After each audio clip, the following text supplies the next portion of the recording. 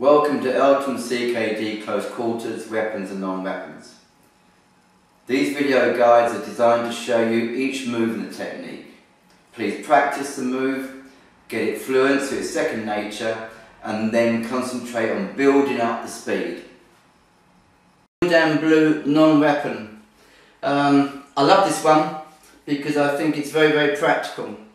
This one is where you're intimidated, not attacked. But you're intimidated, you feel threatened, and you could be on a park bench or you could be in a tube. It's designed where if you're sitting on a seat, be park bench or a tube, you're restricted both sides of you, so you haven't got escape either way. Your only means of escape, especially on a packed tube, if you can imagine that, is ahead, where the person is bothering you. And I use the word bothering. This isn't a case of the man strangling me, raping me, killing me, because it's crowded, there's people around. He's maybe had too many drinks and he's just coming on. If I was a female, this is very designed for the females really. So he's coming on, he wants a kiss, he's being silly.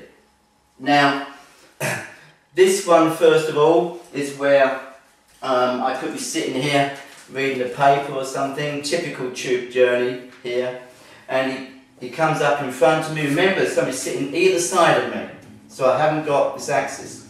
And he starts talking, he's talking very silly, wants a kiss, he put his arms on my shoulders here. Very first thing you do is, as you stand up, you strike the drawing first of all, you stand up and you palm strike. And then you'll probably find bodies will disperse around you and you can disappear into the crowd, wherever you are. If not, you'll be feeling pretty stupid anyway.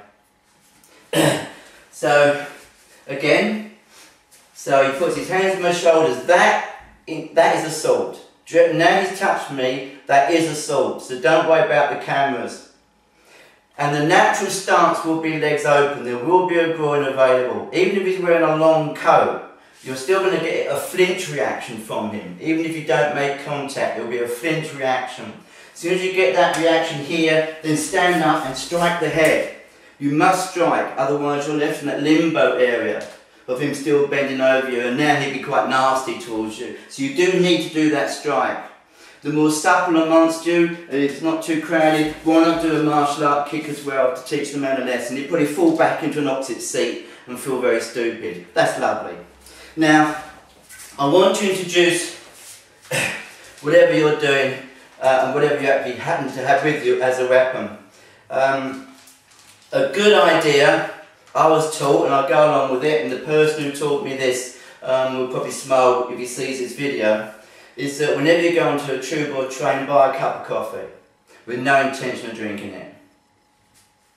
Are you with me?